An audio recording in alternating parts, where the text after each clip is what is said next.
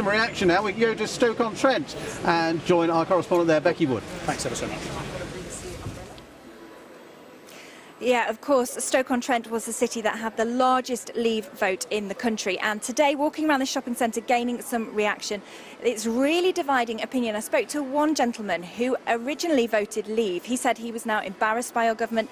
He would change his mind now. If he was given the chance again, he would vote Remain. Lots of people confused. Some people saying to me, where do we go from here? I am joined by a cross-section of the local community. We've got some young voters here. Ryan, interestingly, your grandfather voted Remain. He said he thinks that everybody knew the law was being broken. You voted Remain, Leave. What do you think of today's ruling? I agree on Joris Bohnson.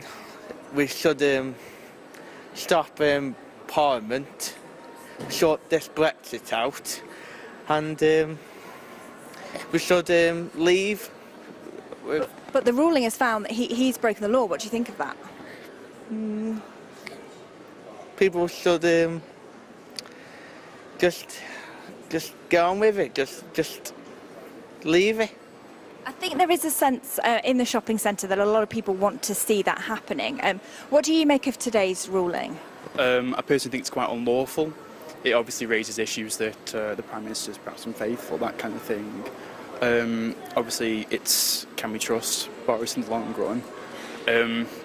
I think obviously Brexit's been going on for far too long, and it does need sorting out. But obviously, this isn't the way to go in general.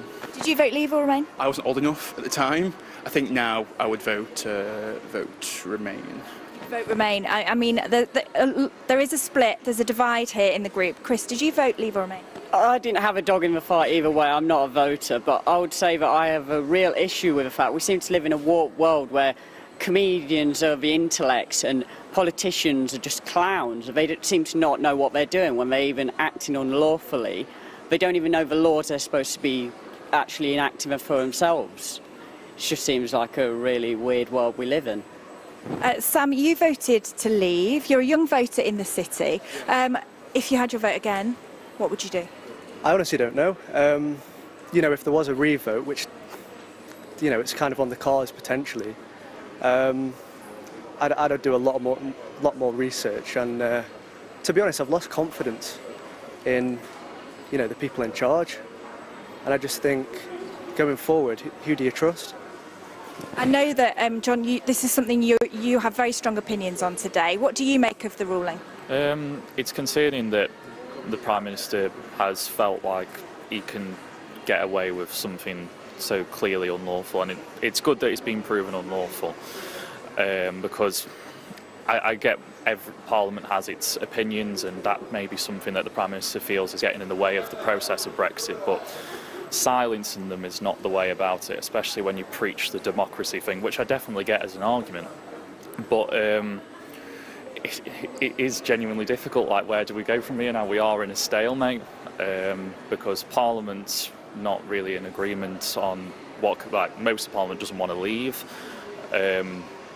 but we have a mandate that says we should leave, so it's a very, very, very difficult process, really. Thank you very much, Sam. I think definitely that is the question. Where do we go from here? But from here, we're handing back to Ben Brown outside the Supreme Court. Beccy, thank you very much indeed.